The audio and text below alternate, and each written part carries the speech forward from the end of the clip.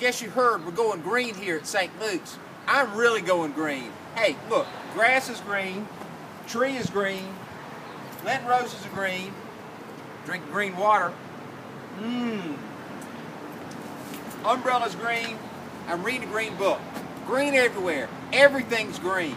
Rich, you know that's not really what going green is, right? Okay, Parker's right. This is how we're going green.